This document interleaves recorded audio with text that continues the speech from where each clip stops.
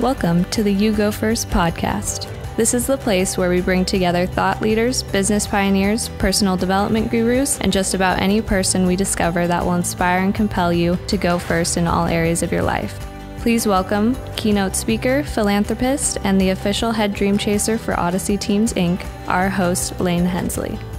Welcome to another episode of You Go First. I'm your host, Lain Hensley, and I'm very excited to have in studio Mr. David Kniffin. Welcome, Kniff. Thanks for being here this morning. Thanks for having me. All right, so who's this Kniff guy? Let me tell you a little about our guest this morning. I met David when he was just a sophomore in high school. He grew up here in Chico, California. And he was just one of those standout high school kids that in our work in leadership and in public schools and trying to inspire greater leaders in the next generation, he rose to the top of his group and found himself working at Odyssey. And we sort of stayed in touch over the years. You went on to play college volleyball and ended up playing volleyball in Europe as a pro. You were, I believe, setter of the year in the college spectrum, and just a big part of the UC Irvine Anteaters program down there.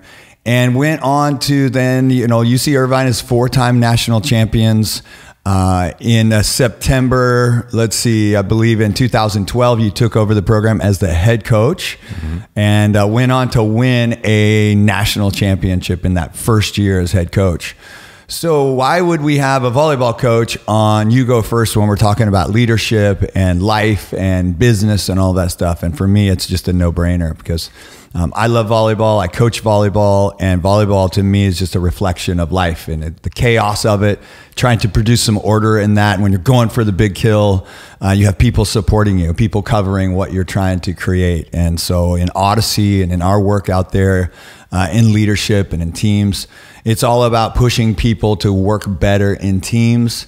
And that's certainly what happens on the court, on and off the court, because it's a long season. I think it's a 9-month season, plus you're with these guys at the NCAA D1 level. It's pretty much a year-round occupation. So let's talk about, let's just start with where you started as far as just a young kid in Chico, California, dreaming of playing professional volleyball and dreaming of maybe coaching a team at the very top level in the world.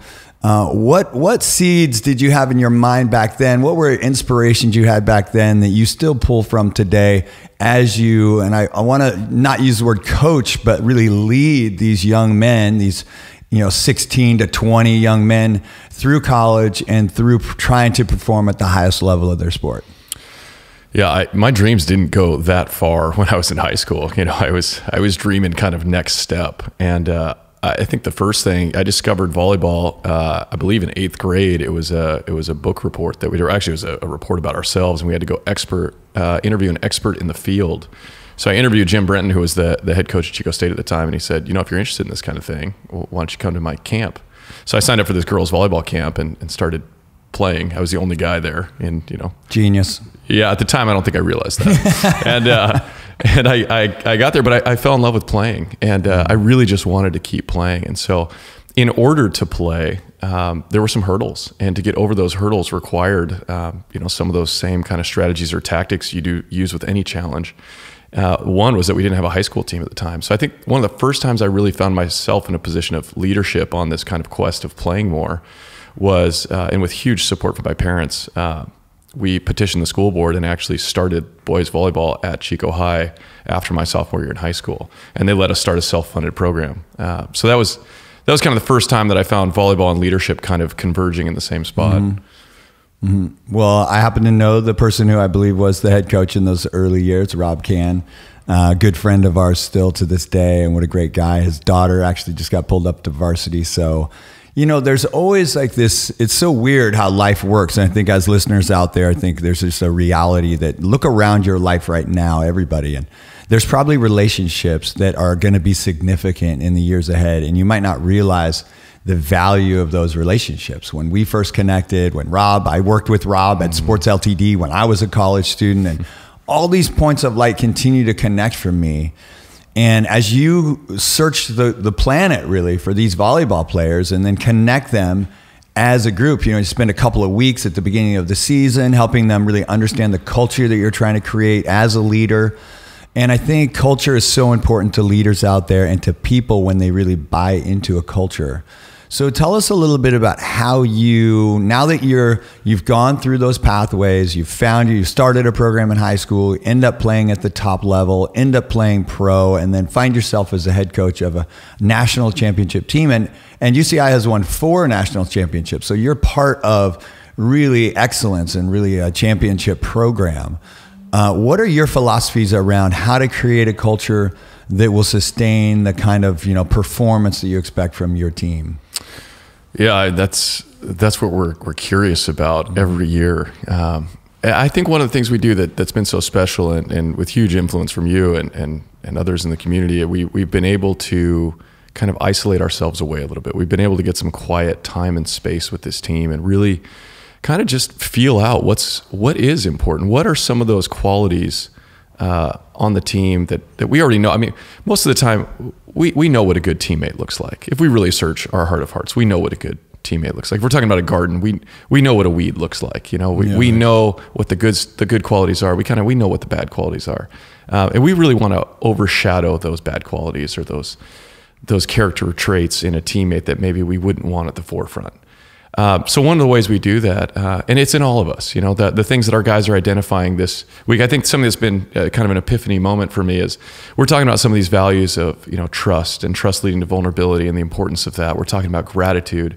We're talking about attention to detail. And we're just talking about the love that you can have with a teammate and how different your relationship with someone in the workplace is, whether that's a job, you're spending 8 hours a day with them, or as a teammate on the court with them and kind of seeing them at their best, but also seeing them at their worst. And that's a really special relationship. And to hear our guys talk about those qualities, the moment for me that was really the epiphany moment was these things exist in all our relationships already. And really we're talking about to what level, what is the quality of those things? You and I have trust that we've built over years. You and I both have gratitude for each other. We have that for our spouses. We have that for other people in our lives. What we're curious about is how deep do we want to go with that stuff? So what we do here is we set them apart for 2 weeks from their technology. We put them in an environment that's different where maybe they can't hang on to the things that they felt comfortable with before. And then what we find is they start hanging on to each other. And as long as we're giving them some structure to grow on, that grows them in the direction we desire, we insert a little bit of Lain Hensley and Odyssey, and we help them understand the vision and what it could look like to chase this, and give them some tools and some strategies and some activities to help them kind of understand themselves. This, I think, for me is the fundamental part of kind of building what are you capable of. The going back part, I find myself saying often to them, okay, now you've shown me what you're capable of. This becomes the new expectation. And that's whether that's a skill or something they did great. And we're really trying to highlight those things. So it's less about, okay, here's some areas you need to work and, gosh, we're not very good at this yet. It's a lot more about, wow, look at that threshold we just got to. Okay, that becomes your new minimum there.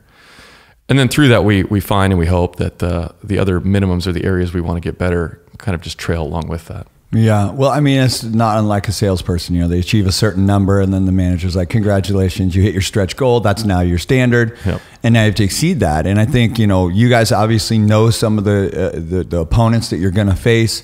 Their defensive strategies. And I think companies are the same way. They understand their competition. And how do you put yourself, like you said, in isolation and really work to develop your very best, aside from just getting good enough to beat your opponent, but becoming, and I think you coined this phrase, cultivating champions to win championships. And I love the word cultivating because we talk a lot about farming and, when you plant a seed and this goal of cultivating something that, will come in the distant future. Where did that cultivating champions to win championships? Because I think in leadership, whether you're leading your company or your family or school, really that vision of, okay, what am I cultivating? How do I cultivate champions in my home? How do I cultivate champions in my family? Where did that come from? Yeah, I mean, that came from you. I mean, really, I think back and I look at my journey, through this, and one of the, I guess the way it was really said most recently was one of the first times we worked with our team back in the fall of 2014 before we went on to, that was the year in 2015 we won the regular season and the conference tournament, which is very difficult to do in our league because the national champion had really, to that point, had come from our league, I think all but just a couple years in the history of the league. So, it was tough. We ended up going to the national semifinals that year, losing in the semifinals, but certainly a relevant team for the national championship quest. And, you know, one of the things you said to us was, look, there's the law of the farm and there's the law of the school. You know, and in school, I think we get in this habit of we can cram for this. The law of the farm is, you know, the farmer can't cram for the harvest. You know, you got to plant the seed. You got to protect it from, you know, whatever predators are out there. You got to take care of the weeds, make sure there's aren't there. You got to give it nutrients and nourishment. The weather has to play a factor. There's some chance involved. You know, there's all these variables in play. It's a much longer process, but the harvest is worth it. And that would be true in our relationships as well with these guys. Something that Johnny said, one of the guys on our team this year, we're doing book reports with the guys, and they had a summer read, and then they present to the team. And what I tell them is, I go, you know, this isn't really a report on the book, because really the guys aren't that interested in the book itself. This is a report on our team. So when you do this book report, that's how I want you to frame it. You're going to read this book as an opportunity to gain illustrations for our team, to talk about our team. And Johnny read a book called The Advantage, and you know, one of the comments in there is that, you know, companies can no longer rely, teams for us can no longer rely on information or knowledge trading hands, because it just happens too quickly. So keeping something secret, a training method or how a team practices, there's scouting reports out there now. Yeah, right. I would imagine in business it would be the same way. If your company's developing something, somebody else is going to figure out how to develop it and maybe do it better than you. So what then is the competitive differentiator? And it has to be culture. It has to be a healthy team culture. So that's what we're really focused on here. Yeah.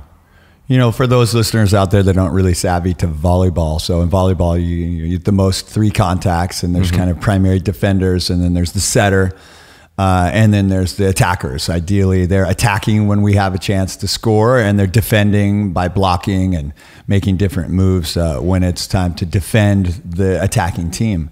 And to me, there's so many metaphors in, you know, what it takes as far as, you know, the libero, who's really this primary defender, who, if they're doing their job really well, they're almost unnoticed on the court. And that's, you know, your accounts receivable. That's your, you know, your general manager. That's your person that's just making everything work smoothly. And the setter is just setting up those salespeople or setting up those leaders to succeed. And like I said, the covering, but, you know, you've got 6 players on the court. They have all these finite rules about how many subs, but you've got, you know, 17 or 18 people on the roster that are traveling or that are over on the bench. And I think that's a common challenge for, you know, every company out there, that, you know, how do you keep everybody engaged, knowing that they have to have a role? All those roles are so important. And some roles are on the court, you know, getting the highlight reels, getting the accolades, getting the player of the year and all that stuff. And, you know, tell us a bit about just what, like you said, culture is a part of it. And of course, here, as you start this campaign this season, you know, it's always a looming question of how will the guys and the team come together to create a culture that really values every person. Any insights in how you do that? I mean, I think everybody who leads a team is wondering, how do I keep everybody involved? And, you know, in volleyball, you eventually write down their number and they step on the court, and the others can be like demoralized, or they can be motivated that they're a part of a program that's championship level. Right. I think one of the things that was really dramatic for me in terms of a shift and kind of helped me understand how I want to lead this program is, and I think some of it changed with kids and family, and, you know, we look at the hours in the day and what are we doing with those. And, I think something for me is, you know, in our volleyball season, and I love that volleyball gets to be the example here, because it's such a crowded team sport. You know, for those that don't know it, it's a 900 square foot. It's the most players in the smallest space of any sport. And it's so random and it's so fast. Yes. And it does require, you know, you cannot just take the ball and run for a touchdown. You cannot, you know, just say, okay, everybody clear to this side, I'm going to go dunk it. It requires multiple contacts by multiple people, and the systems and where you're allowed to stand and where you're not. You know, everybody has to kind of move around. And so there is this very cool opportunity of it. It's the consummate team sport. And I do love that about it. But in terms of, you know, your question, I think for us, we look at the season and we go, gosh, there's one day the national championship is going to be held out of a 365-day year. And there's 30 days where matches will be played. If we do everything right and go through the playoffs, it's about 30 matches in a season for us. You know, and then if you back it up even more, there's 280 days in an academic year. And we're only going to train for, you know, 100 of those days because we have our own limitations and rules. But we're going to live together kind of in this quest for an entire calendar year. This never stops. And so the majority of our life, you know, where we're living life, where we're finding value cannot be from those singular small moments. And so we're looking at where are we living in all those moments throughout the year. And that's where, you know, the difference for us is, you know, how are you feeling about your teammates? Are you putting in time and space with them? Like, we have concentrated time and space here.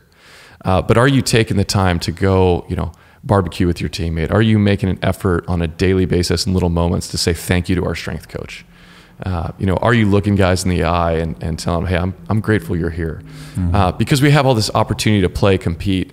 And what we've found is that our greatest combatant to feeling entitled, our greatest combatant to feeling frustrated with our position on the team or that we're not playing, is just to look around and open our eyes and just lead with gratitude. And that's been really special. But I think that's how we start to orient towards kind of living in that space. So when those championship moments come, we can be fully present for our teammates. And we can, you know, without hanging on anything for ourselves, be really grateful and glad that that person to the right or the left is having success, because we've practiced being grateful that person is in our life for all those moments that weren't the starting lineup moment or weren't the national championship moment. Yeah.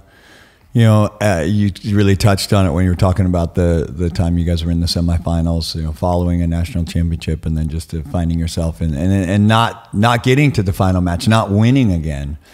And I think, you know, there's times we measure results, you know, how did this moment go? And there's times when it has to be about process. It has to be about relationships.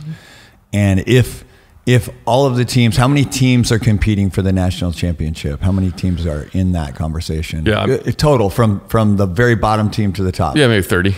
So you have 30 teams, each of them carrying 15 to 20 people on their roster. So, you know, you've got 500 people out there, coaches and all, striving for something that this small percentage are going to truly achieve. It can't be that only those 20 plus coaches get to actually celebrate the year. It has to be about something bigger than that. And that, I think, as leaders is a really challenging thing. But like you touched on, like, it's not just that 3-hour match that defines who we are. It's about the relationships. It's about the culture. It's about the company. It's about the people, our families. And, you know, as we look at, as I look at my own career and getting to kind of walk this volleyball career with you, you know, what, I mean, you're a young guy, you got lots of years of coaching, but what's kind of legacy stuff when you think of guys that played for you 4 or 5 or 8 years ago? What do you want them to say about Kniff as a coach? What are you trying to, you know, really represent? Like, I always say, you know, like, people might never read your book, but they read it by interacting with you, that you are your book. What would your book say? What do you want them to remember about your coaching? Just hopefully that it was intentional. I mean, I think that's the biggest thing for me when I look at these guys is I'm doing my best, you know, and it's we said yesterday, actually, in practice, you know, I mean, one of the most beautiful things here is that we're imperfect people playing an imperfect game. That's a recipe for disaster. That's a rough cocktail. But you know what? Everybody else is doing that too. And I think that's really liberating. You know, we look around and it's like, gosh, okay, so the team we're going to play against also is faced daily with, you know, when we talk about competition, there are going to be results out there we're going to want to focus on. Every team is playing an imperfect game with imperfect people. And there are going to be moments every single day that move towards fracturing a team or move towards bringing a team together. And we want to be as intentional as possible about finding those moments, identifying them, being aware of them, cultivating that awareness, and then choosing to move in a direction that's healing instead of hurting. You know, it's the classic, you know, you're either adding to or you're taking away. There's really not, if it exists, it's very minimal neutral space at all. And so my hope is that as we go through and guys look back, they go, well, you know, better coaches out there, but Kniff did his best for us, and he was certainly intentional with what he was trying to do, and where he was trying to take us was good. I think one of your players, you have your players have a favorite quote. One of your players, I think Reed, had all in or in the way. And that mantra of like, are we all in for each other? Are we all in for our goal? And not just the goal of a national championship, but the goal of the culture we want to create, that cultivating champions, and really getting people all in around the culture of your company or your community or your school or whatever is a very challenging thing, and really clarifying what is that goal and why is it important to you. And I think you're a bit unique and, you know, in coaching, but leading your team in that quest to be a champion in who you are as a person. And I know that if you look back at the last 8 years and maybe beyond of people coming out of the UCI program, they're leading companies, they're successful in their personal lives.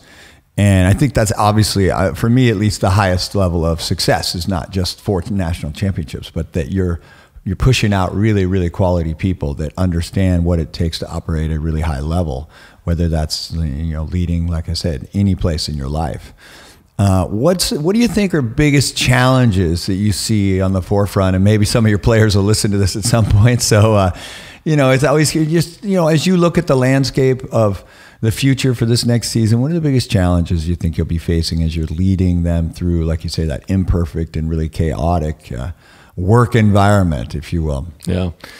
I remember a great scene. Remember the Titans, it's just the classic team movie, and they go up to this training camp and they have this transformative experience where this team really starts to come together. And then they get back and the insulation of training camp is gone. Mm-hmm. And all of a sudden they're hit with the realities of real life. And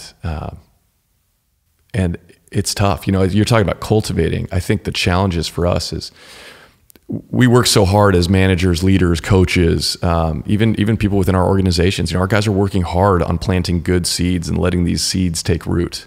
And if you run with that analogy, then I would say we're about to transplant, these little saplings out into an environment that maybe they're not ready for yet. And so the fear is that, we look out your window and we're beautiful Chico and, awesome office. And we look around and there's these established huge trees that can withstand so much. Mm-hmm. And then we look at these guys that are not, they're still developing. They're 18 to 22 years old. Yeah. But that could be true for you and I too, as we're cultivating new skills in ourselves or new awareness. And then we go out and we're faced with this storm that we're going to be in, and it could blow us right off course. It could knock us over, and those roots are gone. So I know that's abstract, but that is the challenge for us. Without identifying one specific thing to volleyball, I would say the most useful thing for anyone listening to this is there's something you're working on right now that you're trying to become better at. There's something that you're excited about, or you've identified as I've got a possibility to grow in this area, and that should be super exciting. And the terrifying thing for a manager or a leader or someone around you, even with our own kids as we watch them learn, is that if you put that skill out there in the storm too early and you get discouraged because you get knocked over, you may abandon it. And we don't want you to do that. We want you to be able to get back up, throw those roots back down again and keep trying. Yeah. And then at some point, if it's valuable to you, it will take root and you'll be able to withstand. But that's our fear and our challenge. Yeah. Well, I think beautiful teammates pick each other up in those moments. Great coaches and great teammates and great leaders. That's right. See in people what they don't see in themselves at the time. I think about my life and people who saw things in me that I didn't see at the time, and really believing beyond the current evidence. I think there's a quote that says, to do the impossible, you have to see the invisible. That's right. And, if the premier skill is seeing the future as a leader, as a volleyball player, as a coach, how far in the future can you see based on the landscape and the data that's available? And, I hope people are inspired this morning and today to listen to you and hear, as a coach and as a leader, you're in this really unique, chaotic environment. Like you say, you can't just slow down the ball. Like in basketball, just dribble up a little slower and we'll set up a play. It happens, the contact points on the ball have to be fast. You can't lift the ball. You can't carry the ball. So it's all happening in real time, really fast. I think it's a beautiful connection to just life right now with our cell phones and our email, and it's 24/7. There's just no stopping point, except for when you go back to serve. It's a closed skill. It's like your world. And can I go to my Zen back here? And people have those rare moments where they're totally in control of how they're responding to the crowd or to the pressure of the environments that they're in. And, I think it becomes more and more important that people catch those moments and really, we call it a closed skill in volleyball, and where they have a closed skill moment where, hey, I'm in control right now about how I respond to this and what I begin as they start a point. And even that is 8 seconds. Even then, there is a time limit on how long you can stand back there. Right. But I think this is an incredibly valuable point, right? Because sometimes I think we look at these things, and as a coach, I'm like, wow, I could use a week to just think about this. I don't have a week. But I have 8 seconds to think about my next action. I have 3 seconds before I open my mouth and say something. You know, I have time to take a deep breath before I just viscerally respond or reflexively respond to something. And as a coach or a manager or a leader, it's something that I see our best leaders on the team doing is before they jump in and try to fix or correct, they pause. And there's just that moment of pause, especially as we're learning skills, can be so valuable. Yeah. There's such a beautiful flow too. Of course, I love volleyball. I think it's this beautiful dance when it's happening really beautifully when they're all together. But you get immediate feedback, and I think people shy away from feedback. And I think great athletes, and certainly in the volleyball game, they get comfortable getting feedback. As soon as you contact the ball, it tells you, "Hey, was my angle correct?" Because there it goes. It's pretty undeniable. It went in the bleachers, or it went to perfectly where you want it, and you can't deny that. It's like, yep, that's where it went. I hit it there because it bounced off of me. And I think in an office, in a community, people are bouncing off each other, and sometimes we deny the reality of how we influenced that ball, how we influenced that relationship. And there's a real level of accountability to the measurable of where did it go. And I think you could ask people, where did your relationship go, and how did you influence that trajectory after it contacted you? And how did the people around you respond to it? There's moments where the setter is going to decide who they set, and all 4 or 5 of your hitters, everybody else has to be ready to attack. But only one person's going to get that set, and they not being surprised when it's your big moment. And I think that so many correlations between if you're a listener out there, are you ready for your big moment all the time? So when it does come your way, bam, you take advantage. Somebody said, everybody gets their big break, but not everybody recognizes it or has the courage to take it. And there's so much recognition and courage that goes into leading and goes into trying to push yourself to a national championship. And let's flip the switch now as a young guy who's married and has kids. And how do you handle that work-life blend, I like to call it, instead of balance, because it's certainly not equal. But how do you handle that work-life blend? What are your keys to a high quality of survival in the midst of total commitment to your role? You marry someone that's got values that work. I mean, it's for me, it's so much about surrendering to the reality, surrendering to the truth of just kind of what we're living in. And for us, I think my wife and I find peace in just, our faith is a big part of it for us. Knowing that those values are good, knowing that those values are going to work for people around us. And it really is, you talk about teamwork, and the grind of a day to day, and it's easy to look at something like marriage or raising kids as this is a grind. And, to have someone around you that reminds you to kind of look around and be grateful. That's huge. That's the best teammate you could have, when someone's there to support you. And, you've got that as well. And you've got some awesome kids and an awesome wife. And I know we spend time talking about, wow, this is great. Like this. Yeah, you got to have it. And so I think that's, for me, and the team really is integrated into, we made some choices. We live on campus, and the guys are over all the time. And, we try to blend them in, because that's how we want it to be. If we're going to do this, if we're going to invest this much time and energy into our work, we want it to mirror family. We want it to kind of share those same values of that love and that pursuit. Well, I know this last year you've had some particular challenges. I know that one of your players came down. He's a 19-year-old young guy, comes down with cancer. And I know he's been, you've been a big part of really his treatment plan and living at your home. And so much so as days after he was in the hospital and having his surgeries, to really, you guys just took him into your family. And I know that, you have 2 daughters, and one of them has a kind of rare condition.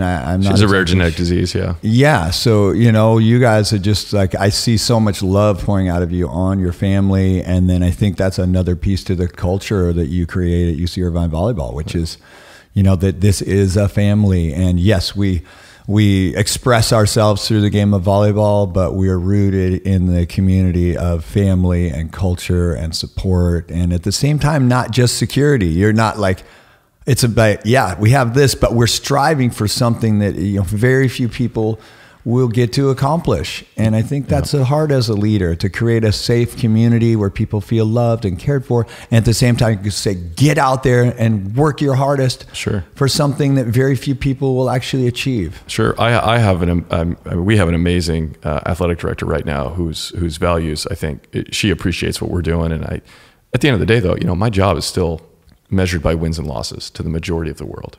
You know, as people look at us, and that would be the same as a, you know, quarterly earnings report, or, you know, that's our win-loss record. And, you know, so with all these things that we're doing, all these things I believe in, I will do things this way because I believe in it.